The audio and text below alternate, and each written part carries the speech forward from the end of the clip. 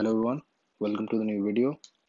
So today we'll be going through the paper Supervised Approach to Extractive Summarization of Scientific Papers from University College London, UK. So the authors introduce a supervised approach to extractive summarization for scientific papers.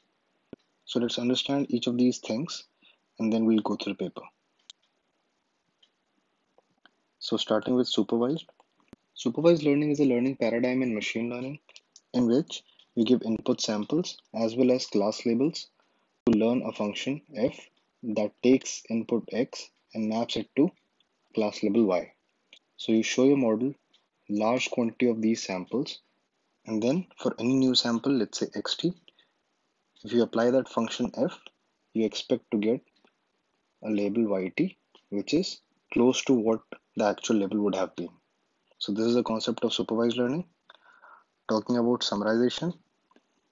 So summarization is the task of shortening a given piece of text, yet maintaining its main essence. So there are two ways in which people usually do summarization. One is called extractive, another is called abstractive. So in this paper, author majorly focuses on doing extractive summarization and discards abstractive summarization for now. So what is extractive summarization? So in extractive summarization, the major task is to give importance and extract relevant lexical units from the given piece of text and mostly its sentences. So just to rephrase, you try to find out important sentences in a given piece of text which kind of represent your summary. Now there are multiple ways how you do it, ranging from graph-based algorithms which are unsupervised in nature mostly. But in this paper, we'll see how authors essentially talk about incorporating a supervised version for doing this kind of a task. Also, authors talk about using scientific articles as their dataset. So I believe they're definitely going to use some structural properties that come inherently with such kind of datasets. Okay, with this background, let's see what paper has to say.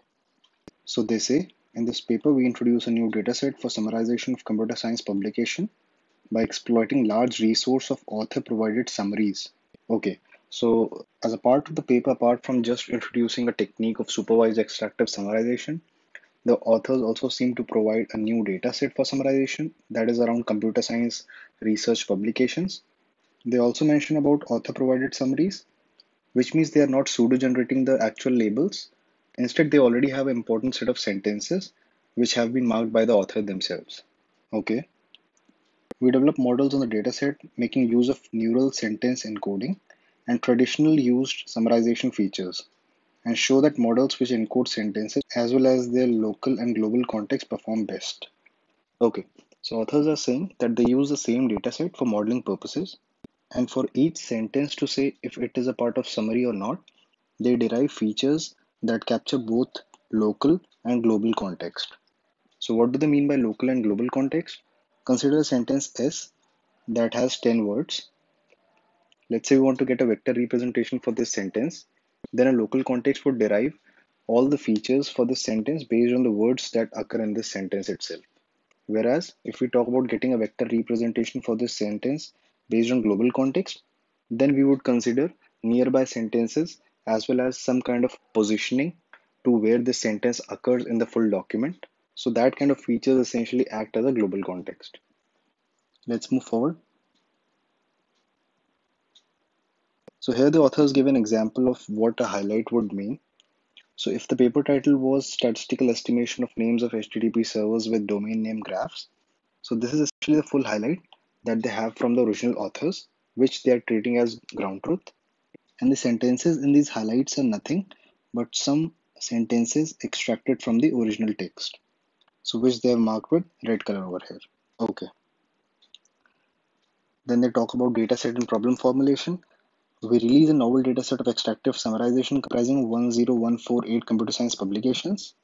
So all the publications are from Science Direct. So there were 27 domains, but they chose to work on computer science. They are saying each paper will have title, abstract, author written text, which is the ground truth for that paper, and author defined keywords. So that essentially talks about the main topics that are there in the paper. The highlight statements are sentences that should convey the main takeaways from each paper and are gold summaries. And the phrases are topics. Okay. Then they say Both abstract and highlights can be thought of as a summary to the paper, which is true. Since highlight statements, unlike sentences in the abstract, generally do not have dependencies between them, we opt to choose those as a gold summary statements for developing summarization models. Okay, they could have chosen abstract as the ground truth, but since if you read the abstract, there is a topical flow that you can figure it out. Like in starting, they usually talk about the motivation, then they derive towards methodology, and at last they talk about the conclusion. So this is approximate flow of how an abstract goes. So there was no flow as such when they saw the highlighted summaries by the authors. So that's why the author didn't go about choosing abstract as the ground truth, because that would have added a bias of topical sequence while modeling. Fair enough. Moving forward, they frame the problem of extractive summarization as the task of binary sentence classification. They would assign each sentence a label of 0 or 1. So given a sentence, a 0 label would mean it's not a part of summary, whereas 1 would mean it's part of summary. And they put all the sentences from the document in the training dataset without any order. Okay. Then authors talk about creating, testing, and training dataset. As mentioned before, they are using 10K papers. They divide the dataset into two parts. One is CS PubSum and the other is CS PubSum EXT, which is the extended list. Since they are treating this use case as a supervised learning problem, so for CS PubSum, they already have actual labels, which are the sentences from the highlights, but they had to generate some negative samples as well. So what they say is, we generate equal number of negative samples, which are randomly sampled from bottom 10% of the sentences, which are worst summaries in the paper. And they use the metric Rouge L. So which essentially means for every sentence in the document, they do a Rouge comparison, or Rouge L to be precise, Rouge L comparison with the highlight and give a score to each sentence. So let's say you had 10 sentences, you would have given some score to each of these sentences. Considering these are in the shortened format, you pick last 10% of the sentences, then you pick k samples from this lower 10%, which is equal to positive samples that you have in a dataset. So this is how they create their dataset of negative and positive samples, which are equally balanced. With this, they have a total of 85490 training instances. And with CS PubSum extended, they are essentially talking about extending the previous set because of certain limitations. So what they are saying is the dataset that they have is not big enough for training a good summarization system. So what they do is we generate additional training samples for each paper with highlight rouge. So which finds sentences that are similar to the highlights. So this is similar to CS PubSum. For every sentence in the document, they are doing a rouge with the highlight sentences, and then they are picking some top sentences that have high rouge with the highlight, which again act as a potential candidate that can be added to the original training dataset. And similarly, they pick up lower 10% samples that act as a negative set. So this is how they're extending their dataset and calling it CS PubSum EXT. With this technique, now they have a total of 263K samples in the training set. Okay, so talking about Rouge metric. So Rouge is an evaluation metric that is usually used in summarization systems, and it has been seen to correlate to how humans also evaluate the summary. So the basic idea of how we calculate Rouge between two summaries is based on their n-gram overlap. The higher the overlaps you have, the higher the Rouge metric you will be having, which means they share common set of words within themselves.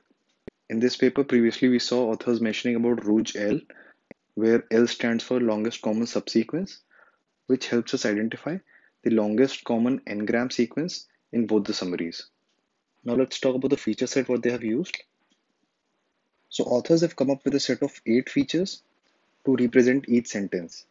The first one being abstract rouge, which means for every sentence they would calculate a rouge score between the sentence and the abstract of the paper, and whatever score you get acts as a one dimension in that sentence representation. So the idea is, since abstracts are already a summarized version of the full paper, we already have it in a dataset, so why not use it? So if you see, this is more or less like a cheating, because you already have some summarization behavior inherently in your dataset, which you are utilizing in the form of features. But since the authors already mentioned about structural patterns that exist in this kind of dataset, so I guess it's fair to use such metrics that would help a model understand like which sentence has to be a part of summary or not. Having said that, I believe scaling this feature to a dataset that doesn't have such explicit abstract section is a limitation to this feature value at least. Although in that case, one can go about doing a rouge between the sentence and the overall document and put that score as one of the feature dimension, as that would give a sense of coverage the sentence holds with respect to the document. Okay, so the second feature they talk about is location. They say we assign sentences with integer location for 7 different sections. So all the sections that they have in the paper, based on that, they give an integer value as a second dimension to the feature representation. Because the idea is some part of the full paper would be contributing more towards summary and some would be contributing less. For example, literature survey and results might not contribute that much compared to how much a conclusion or introduction might contribute. The third feature that they use is called numeric count, which is based on the intuition that sentences containing heavy maths are unlikely to be good summaries when taken out of context. Yeah, fair enough. Then they also use title score, which is nothing but a word overlap between the title and the sentence, excluding the stop words. And since title can be thought of as extreme summarization to a given document, so if you have higher overlap of any sentence with the title, the sentence has to be important. The next is the key phrase score. The way they use this is for every sentence, they find out how many key phrases occur in that sentences. The more the key phrase, important a sentence would be. These are the key phrases that they already have with the dataset. But if we want to extend this system to other documents which do not have predefined key phrases, then we can look out for other techniques that do a keyword extraction. Earlier, I had made a video on that as well. I'll put that in the I button. Do check that out. The next feature that they use is TF-IDF, which is a pretty classic yet useful technique for giving importance to every lexical unit in a document. And mostly we talk about words. So as they mention, they take into account the frequency of the word that occurs in a given document. So here they're talking about the full research paper as a document. And then they calculate the IDF for that word, which is essentially how infrequent does this document occur in a corpus of all the remaining research papers that they have. So multiplying both of these metrics give you a TF-IDF value. And yes, stopwords were ignored during this calculation. The next feature that they talk about is document TF-IDF. This is the same version of what TF-IDF does. So instead of just considering a corpus of all the papers and calculating IDF at that level, instead, what they say is we use the count of words in a sentence as term frequency. Unlike what they were doing in the previous version of TF-IDF, they were calculating a word's frequency based on a document. Here they're just calculating a word's frequency given in a sentence of a paper. And the IDF value is calculated based on other sentences that occur in the same paper. This can be seen as a localized TF-IDF, where the maximum words or the universe in which I'll calculate things is from a single document, unlike the previous one that considered a full whole large corpora from where it would calculate the essential metrics. Again, the hypothesis that goes for TF-IDF is to see how important a word is for a research paper, whereas for document TF-IDF, it calculates how important a word is for a given sentence. Okay, moving forward, we talk about the last feature, which is sentence length. The intuition was like shorter sentences are very unlikely to be a good summary because they cannot possibly convey as much information as the longer sentence would do, which is again a fair assumption to make. Okay, so these are all the features that authors have mentioned while they think of how to represent a sentence. Now let's see the architectures what authors have proposed. So they have this beautiful diagram that kind of tells about one of the structures that they have finalized and are using for the evaluation purposes. You have a sentence, you pass it through a LSTM by inputting each word at a time, and at the output end, you'll be getting a vector representation that captures all the interword dependencies that occurred in that sentence. Once you have that, let's say it's of D dimension, you pass it through a fully connected layer and again get a representation at this place. Let's call it R1. In parallel, you have an abstract vector, which is nothing but you get a representation of an abstract by averaging out the word vectors that were trained using word2vec. So you get some D1 representation at this level. And these are all the 8 features that author have used that kind of give your model a global context as well. You concatenate both of them, so it becomes D1 plus 8. And again, you pass it through a fully connected layer and you get a representation. Let's call it R2. As a part of next step, you concatenate both of these things. So you have R1 plus R2 representation. You again pass it through a fully connected layer. You get some representation at this point as well. Then you apply a dropout to avoid overfitting. And then you pass it through a linear layer followed by a softmax. That gives you a distribution over 2 classes, where 0 being not extractive and 1 being extractive. Then you would apply a loss, which would be cross entropy. And then you backpropagate the loss to train the parameters of this one. Again, the fully connected layer at this place, the weights at these layers, and again the weights of LSTM. So these are the trainable parameters that your model learns based on how accurate you were able to make the final predictions. So they call this SAF net architecture, where S stands for sentence, A for abstract, and F for features. The rest of the models that they tried were just FeatureNet, where they didn't use the LSTM representation or an abstract representation.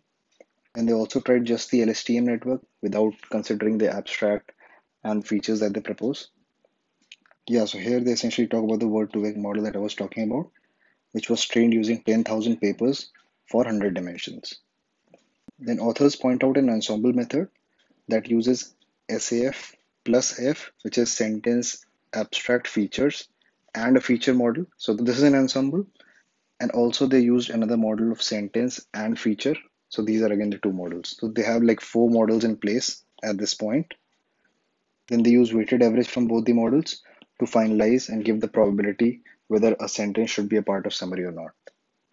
So they talk about C being a parameter, and SAF is an ensemble of SAF net, which is the S1, and F net, which is the S2.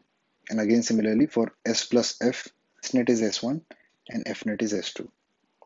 So since they say this is a weighted average, which means C can take a value between 1 and -1, because if you put 1 at this place, we are only considering S2 for its prediction. If you consider -1 at this place, then we are just considering S1 for its prediction. And for the value of 0, the S1 and S2 contribute equally.